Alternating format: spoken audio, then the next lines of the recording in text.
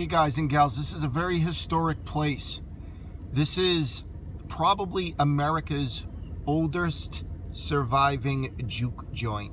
It's called the Blue Front Cafe. It's in Bentonia, Mississippi. This was a segregation era juke joint, guys.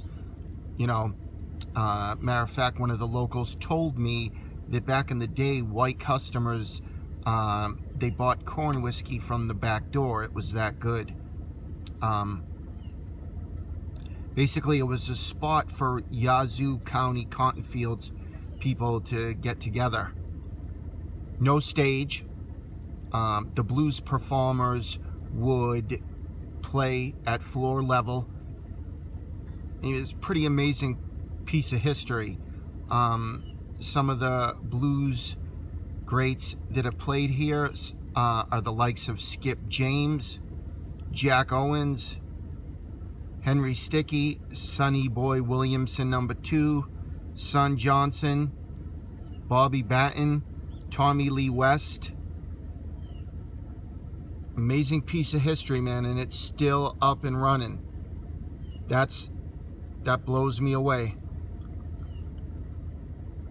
Somewhere in America is the oldest surviving juke joint, and it's right here in Mississippi. Guys, a little note on the Blue Front Cafe. You know, people may think that rock and roll started with Elvis Presley, rock band started with the Rolling Stones, hard rock starts with Led Zeppelin, but it all started in these blues juke joints back in the day. You know, it all started with that acoustic country blues. That was the foundation for all modern music. So it makes a place like the Blue Front Cafe that much more special because, you know, it's part of the musical history of our country. And the fact that it still exists is amazing.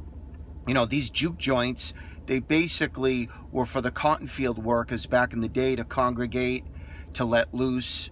And, you know, there was a lot of rules back in segregation era regarding how these places would operate. So, you know, the Blue Front Cafe, you know, it's not a crazy wow video, but it's definitely an important one.